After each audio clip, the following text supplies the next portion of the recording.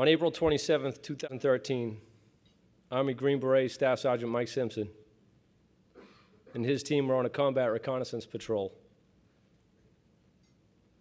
Mike was on a all-terrain vehicle, part of his Special Forces team. He was out running ahead of the rest of his convoy, kind of like a forward security element. Mike was from a long line of special operations soldiers in his family.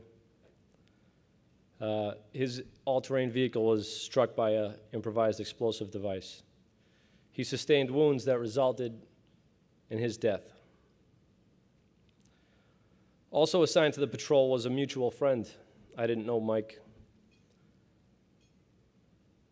but a friend of his and a friend of mine was Staff Sergeant Tim McGill, 6 foot, 6 inches tall, 280 pounds of muscle. Tim and Mike had gone through the Special Forces training course together. Tim and Mike actually were seasoned combat veterans by the time they were on this patrol. Tim was very upset by the loss of Mike. It had a great impact on him, and he expressed that to his family on several emails to home.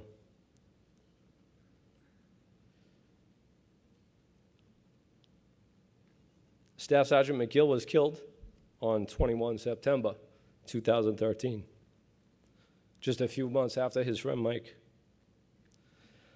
I had the unfortunate honor of helping with the casket detail down there in Ramsey, New Jersey, in Tim's hometown. While I was in New Jersey, it came up, as it often does in this work that we do at Mass Fallen Heroes. Did he die in vain? Well, we kind of got like a couple different levels of work that we do in the military. Well, 3 really. We got strategic, operational, and tactical. Strategic's at the highest level. That's the president, the highest level, the General Casey, the 4-star generals, and they kind of plot the course of where we want to get to. Then there's an operational level below that, and that's kind of another role that General Casey filled, was actually the commander of Iraq. Then below that is down at our level, where the gunfighters and the rest of the soldiers work, and that's the tactical level.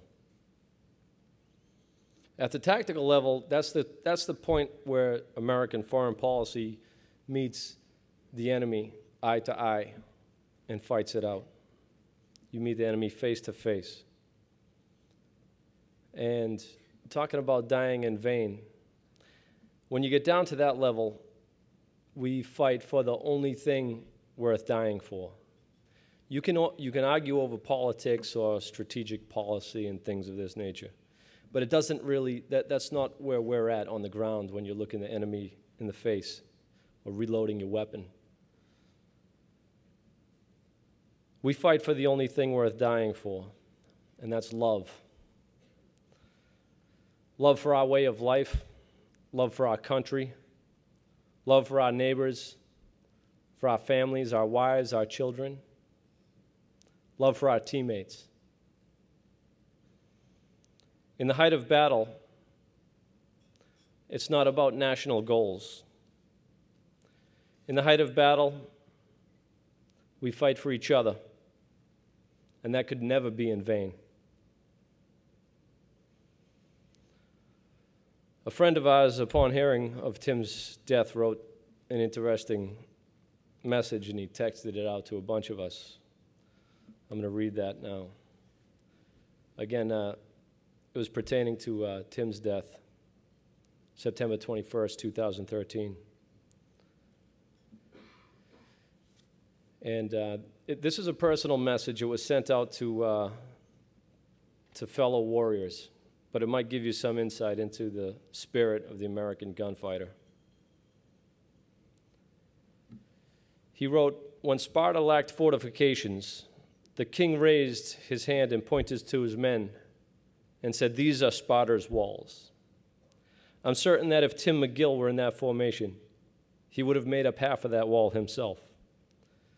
He was a great man and a trusted friend. Be happy for Tim. He lived a man's life. He was a warrior and went out the way we all want to. We care not for death that comes late in life. As I lie on my back in the cool of night, spare me the easy transition to the spirit world. Take me violently, be it by the thrashing jaws of gray sharks in a dark sea, or the dull bayonet of my enemy. Unleash your waves of savages that will hunt me to the ends of the earth, your frontal assaults and your coordinated ambushes. Give me the focused mind of a reserve and main parachute entanglement. Give me the shock of an IED. Strike this bearded warrior from his horse on one last epic cavalry charge. And while you're at it, drop one danger close. Tim dared greatly, soldiered intensely, and did not die a coward. God bless Tim McGill. God bless these United States. Keep your actions clear, and we'll see you on the beach.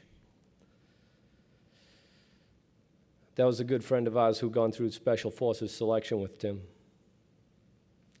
And those are some of the thoughts from him immediately upon hearing of Tim's death.